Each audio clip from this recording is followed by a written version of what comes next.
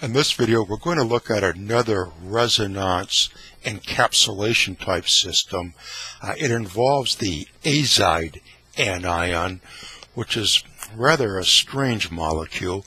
We're going to try to explain it as best we can. We have three nitrogens, so we know there has to be at least a bond between them.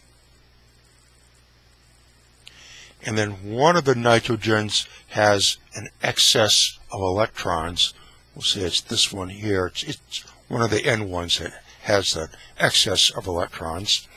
And all of these we believe are sp hybridized, but in different ways. Let's look at the middle nitrogen first. This is the orbital block diagram for nitrogen, as you've seen many times now from the previous videos.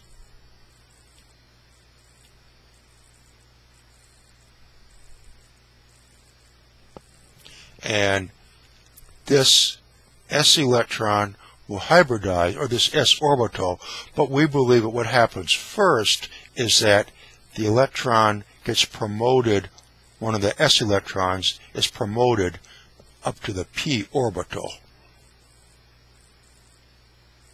An electron promotion to give us this. Of course, that takes energy, but any resulting bonds that can form as a result of this maneuver will more than make up for the energy that it takes to promote an electron from the s orbital to the p orbital and then hybridize.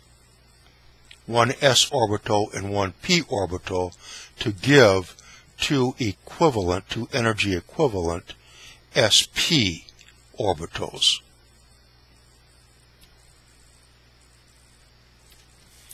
Here are the sp orbitals that result, and there are two left over unhybridized p orbitals, one already containing a pair of electrons. And remember, these orbitals are 180 degrees apart. So for the central nitrogen, an sp orbital and an sp orbital. And then, for the moment anyway, a lone pair of pi electrons and a single pi electron as well.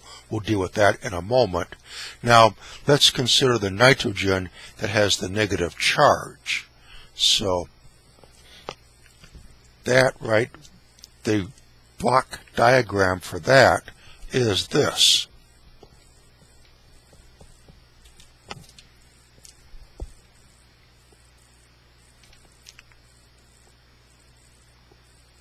There is nitrogen with an extra electron with that negative charge.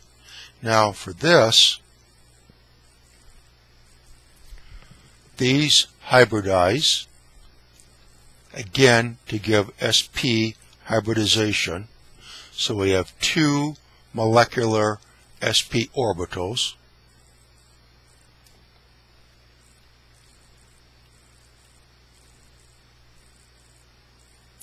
And then two unhybridized p orbitals.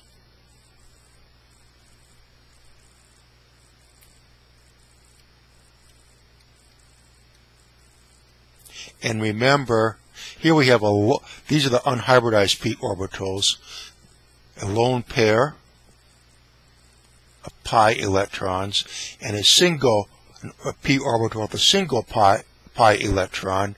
Remember, this one also had a p orbital with a single pi electron, so these can form a double pi bond like this.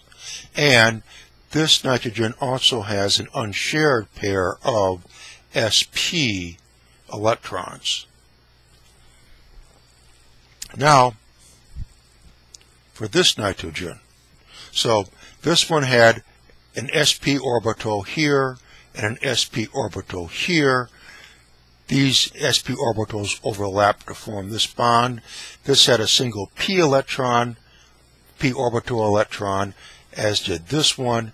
They form the pi bond, and each of these has a lone pair of pi electrons.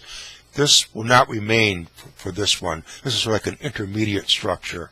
We now have to work with this nitrogen atom. So its block diagram is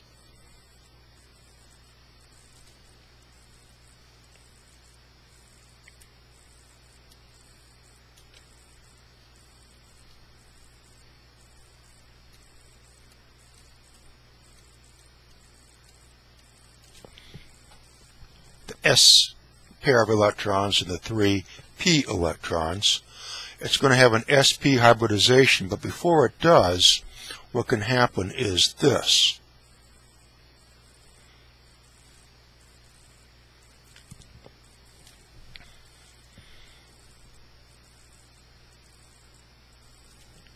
The 2s orbital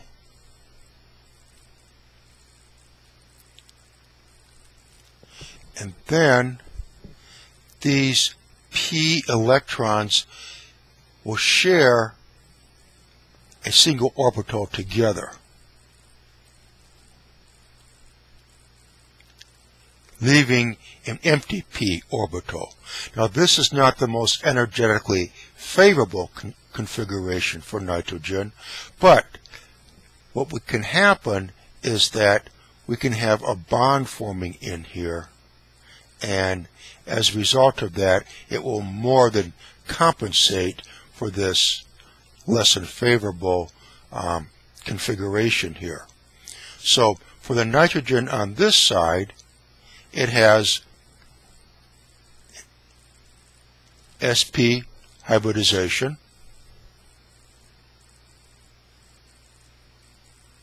to form 2 sp molecular orbitals. That's what these are. And then it has the unhybridized p orbitals, a lone pair, and an empty p orbital.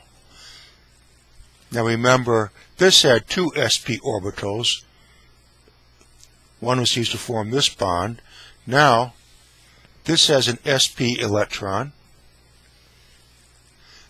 Our middle one, remember, had 2 sp orbitals, an electron in each one. And now this one will overlap with this nitrogen with its lone sp electron to form this single bond. And there is a lone pair of sp electrons here. A lone pair of pi electrons here.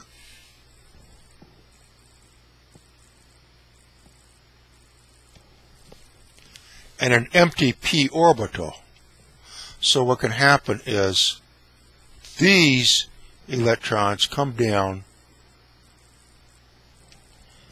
to fill that empty p orbital. So we're going to see then a double bond here.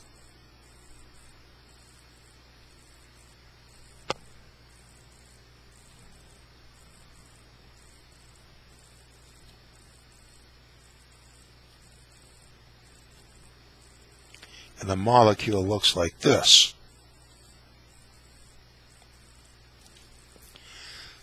This had an empty p orbital. This bond is a result of this nitrogen donating both electrons, the electron pair. So this has a negative charge, and this has a positive charge. And this already had a lone pair of pi electrons. So the azide ion looks like this. A negative charge on each end and a positive charge in the middle. Very strange. What helps stabilizes it is that at each end of the molecule there are these sp electrons. We have these pi bonds here throughout, and then it is capped on each end by an unshared pair of sp electrons. So we have nitrogen, the central one, and then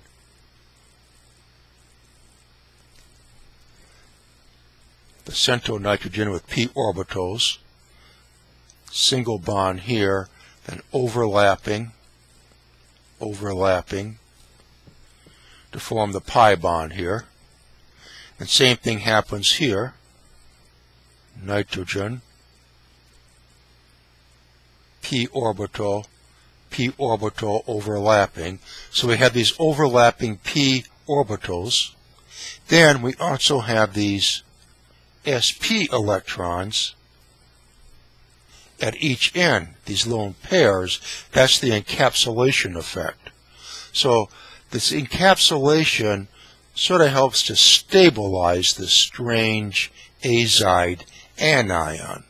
We said it had a negative charge, and it still does, because we have a positive and two negatives here. With this strange azide anion that has encapsulation at each end, we can also write out resonance structures for it.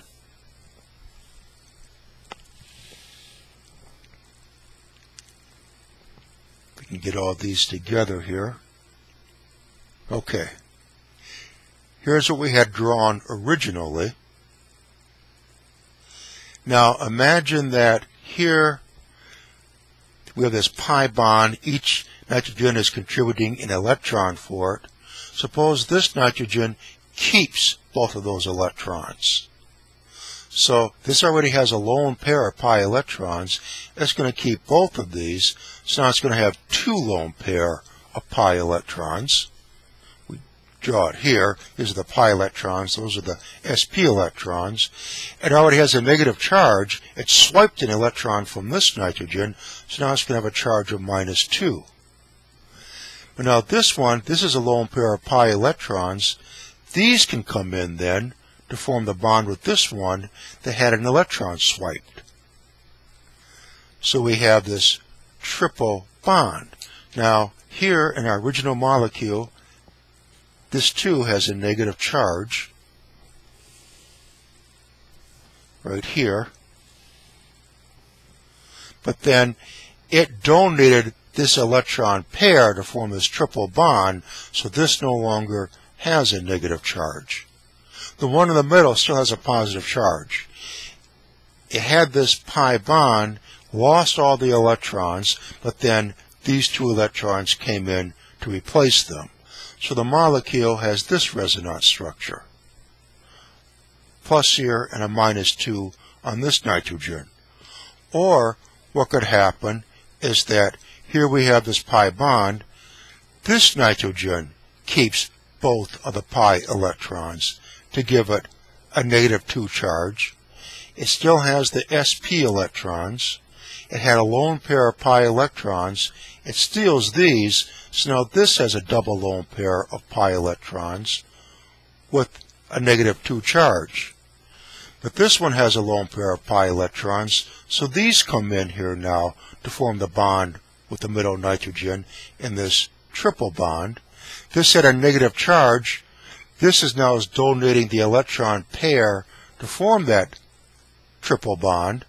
So this now has no negative charge.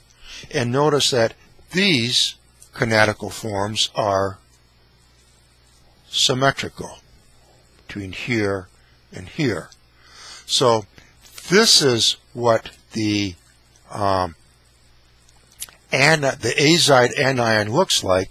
But again, we have sp electrons here and here, sp electrons at this end and this end. It has this very strange resonance structure, but again, it has encapsulation at both ends, and that encapsulation helps to stabilize this very strange structure. And in fact, the azide anion is a fairly stable anion, and undoubtedly encapsulation helps to achieve that. Okay, that's it for this video. Again, it's a very strange system, but it is an interesting one. Again, a reminder that the playlist for all the videos is at the website digital-university.org.